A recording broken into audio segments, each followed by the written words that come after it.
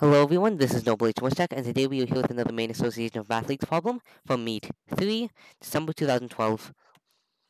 Round 1, Probability, Problem 3. In the game of Yahtzee, one has a chance to get Yahtzee, 5 of the same kind, in the throw of 5 dice. One has 3 chances to produce the 5 of a kind by throwing the dice 3 times, picking up all or some for the next throw. Denton threw 2 5s in his first throw and left those. He picks up the other 3 dice and proceeds. What is the probability that he gets a Yahtzee of 5s?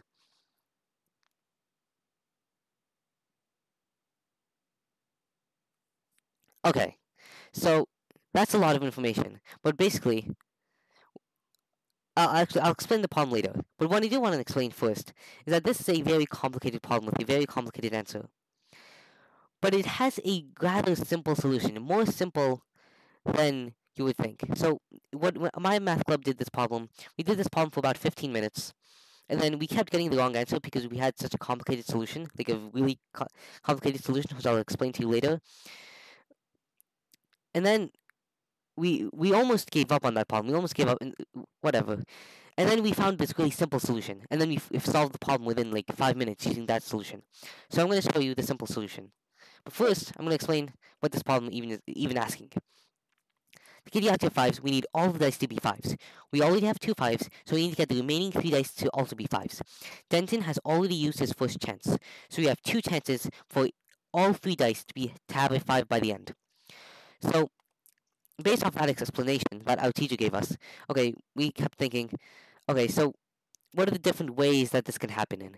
One way that this can happen is that we get no 5s. And then we have to throw them all again, and then we have to get 3 5s. Or we could get 1 5, and then we need to throw 2 more, and then we get 2 5s on the third throw. Or we get 2 5s, and then we only need to throw 1 more die to get a 5, and then, yeah. Or on the second throw, we get all 3 5s, and then there's no third throw. Okay, so that's 4 different cases, and they're pretty complicated cases, and I'm pretty sure that's the correct way of thinking about this. Those are all of the cases. So if you do that out, and then you use a calculator, you should get the right answer. However, no calculators. So we kept getting the wrong answer because we kept making mistakes with our arithmetic. So we didn't get the right answer. Also, we only have 12 minutes, so unless you have some kind of arithmetic shortcut, which if you do, please tell me in the comments. There's probably an arithmetic shortcut to do this way within 12 minutes or within 5 minutes or whatever. But I don't want to do that. I don't want to go through 5 cases. So instead, I'm going to examine each die individually.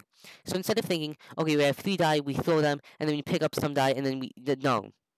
You look at each die, and you throw it. On the second throw, there's a 1/6 probability of getting a 5. Okay?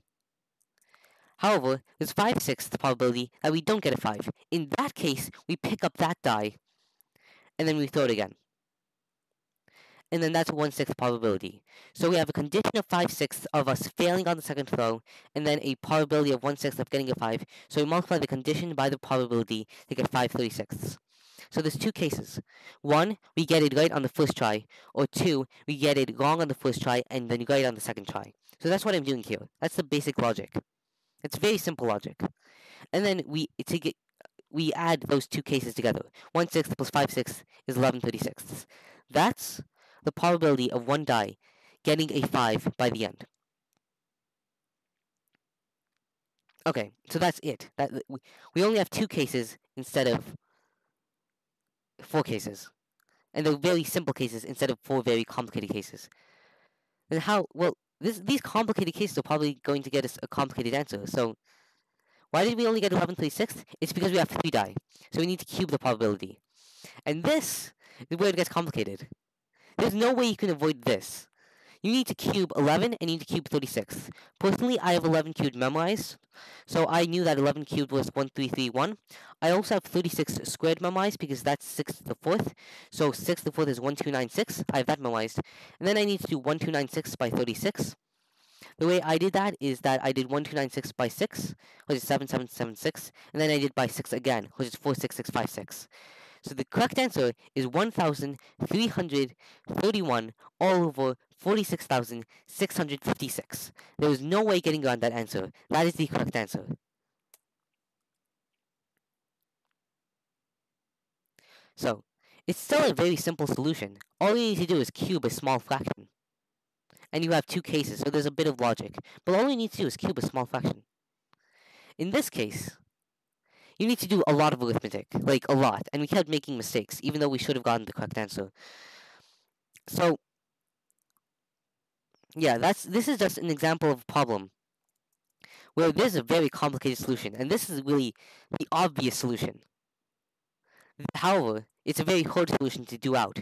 So instead, we have a little trick to make it much simpler, and to make it as simple as just cubing one simple fraction.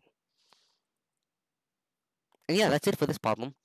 But I didn't want to show you another problem because I don't think MAML has these many trickster problems. But last week, I did go to a national math competition called OIML, which is the competition you qualify for if you do really good at MAML. So I wanted to show you one of the problems on OIML.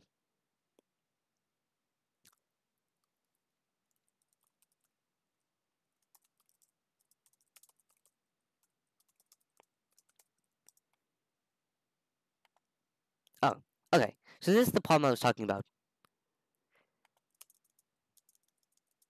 Find the largest prime factor of 13 to the 4th plus 16 to the 5th minus 172 squared. You do not have a calculator on this math competition. You're given that as the product of three distinct primes. So if you find two other primes, that means that your last one must be the other prime.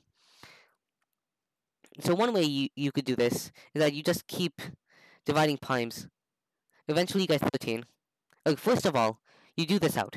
So I'm not going to do it out. So you get that answer, and then you divide primes 2, 3, 5, 7, 11. 13 works. 7, blah, blah, blah, blah, primes, primes, primes. 61 works. That's your answer. There's no way you're going to do that in 10 minutes.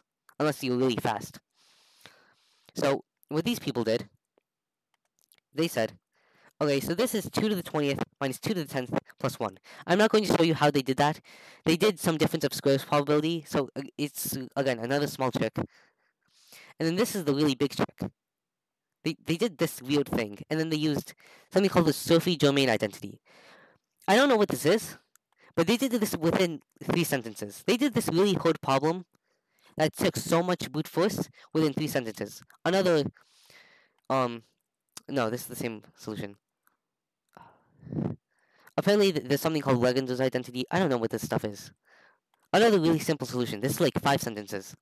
So they did 2 to the 20th minus 2 to the 10th plus 1, and then they did a difference of perfect squares to factor a polynomial, and then they found that the largest factor was 1321. Again, a very simple solution that you can do within 10 minutes without having to do a bunch of arithmetic where you'll make mistakes.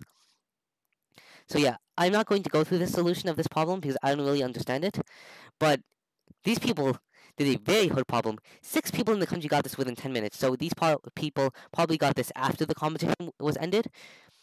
But it's a very simple problem, it seems, that you can do in 10 minutes. And even though it's basically prime factorizing a number that's on the order of 1 million. So yeah, I just really like this problem because there's a very small trick to it.